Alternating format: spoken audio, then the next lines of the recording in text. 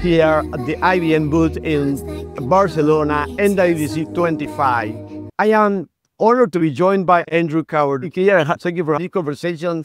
Before we start, can you tell us about yourself? Yeah, so I've been at IBM 4 years, and our job really has been to tie applications and networks together so that we get a deep understanding of that. We've now done 5 acquisitions in the space, and we've got something like 7 products in market. How is IBM positioning itself as a leader in AI-driven industry transformation? Because we are constantly transforming, right? Right. If you think about this show, I don't think there's a stand that doesn't have the word AI on it. So there's a huge amount of noise about AI. For IBM, it's about solving real-world problems for our customers. And that might sound very obvious. It's kind of what we've been doing for 100 years. But if you think about it, a lot of the AI stories are really about people saying, I have an engine. I built a model. And if you want to go use that model, you've got to basically build your own car around it. And that takes time and that's hard. So what IBM is doing is saying, we're going to build the car for you. And my job is to deliver products, aka cars. So we're delivering AI products that out of the box, reducing time between resolution of incidents or increasing time between incidents is the big thing. So massively impacting the networks along the way. What are the key challenges that enterprises face when integrating AI, and how does IBM help address them from the perspective of APIs and networks? Well, I think a lot of people think that AI is kind of magic. I'm always thinking about AI as like a genie. You summon AI, it's like a genie. You can ask it stuff, it does stuff for you. Well, amazing, right? Now, there's actually 2 really interesting powers that a genie has to have if it's going to help you. Kind of qualification questions. If a genie appears in front of you, here's your qualification questions. Like, first one, are you omniscient? Like, do you understand everything about the network infrastructure? Do you understand where my users are, what they're doing? So do you have that knowledge?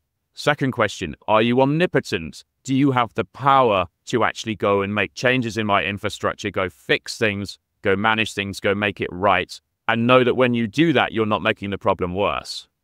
So omniscience, omnipotence, really important powers. So from an IBM perspective, it's not just enough to show up with a genie, an AI agent. We have to ensure that we're bringing in the right data. And we also have the automation to go push that down and actually make stuff happen. I love the analogy.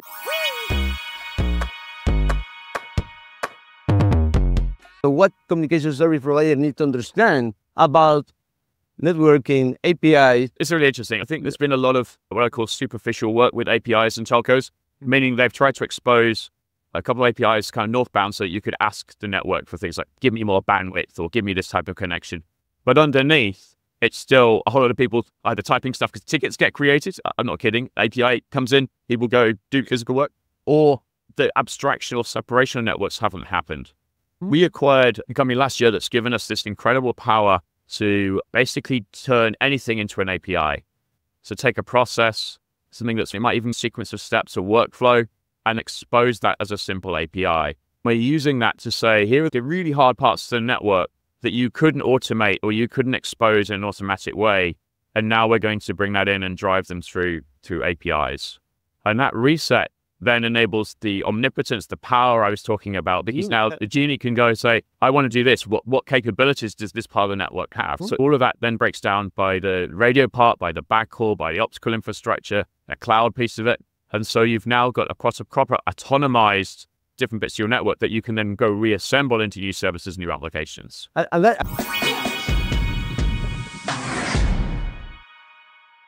We're seeing opportunities in network management.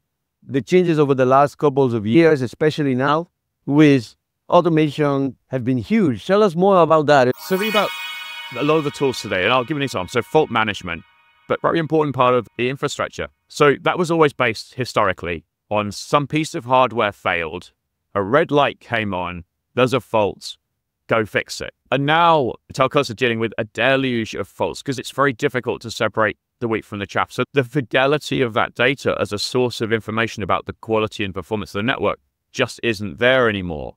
So one of the things we realized is that the fault data is just one of many things that need to be looked at And ultimately, it goes back to my starting point. It's about the applications. Nobody calls up a telco and says, I think the backhaul link might be having a few problems right now. They call back and say, I can't paste on Facebook right now. What's going on? So from that perspective, we have to be able to take a query like that, like, why can't I post on Facebook right now? And figure out where in the network may be a problem. Oh, we're seeing cell site congestion there because there's a football match going on. There's a whole lot of people. But here's the proof to do that. So you have to have almost proof of innocence, if you like, for different parts of the network. And faults alone don't do that. So the aggregation of this information is really important across many domains, from syslog through IPFix, like understanding packets themselves, and then tracking that back to applications. If you do that, then you get a really good understanding. And then, of course, you can do something about it.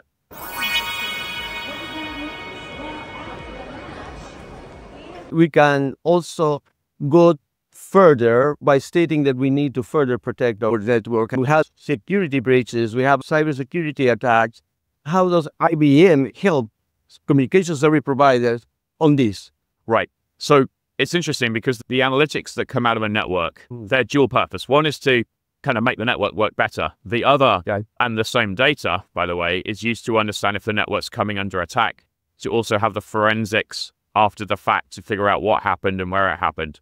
And so as we think about collecting data, a lot of it ends up in security tools from IBM, security tools from our partners like Palo Alto, who then can look through all this information and then come back with, okay, now I know why, and now I know who, and now I know where, and you've started to get your answers. Final words about where can the audience find more information about everything we've been discussing? I know IBM.com will be a good source. That's right.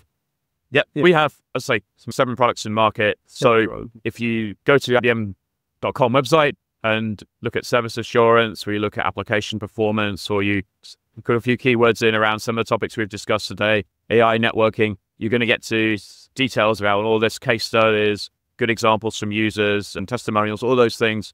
And of course, reach out to IBM.com and come talk to us. Absolutely. And thank you very much for this time. The conversation was fantastic, and I am very grateful for that. Great. It was lots of fun. Thank you very much. My pleasure.